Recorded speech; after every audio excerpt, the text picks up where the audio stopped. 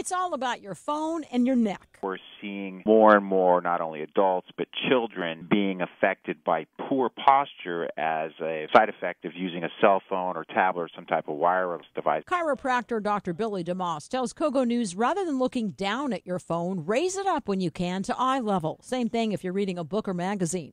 He says the whole body over time will develop poor posture, which impacts your entire body and the nervous system.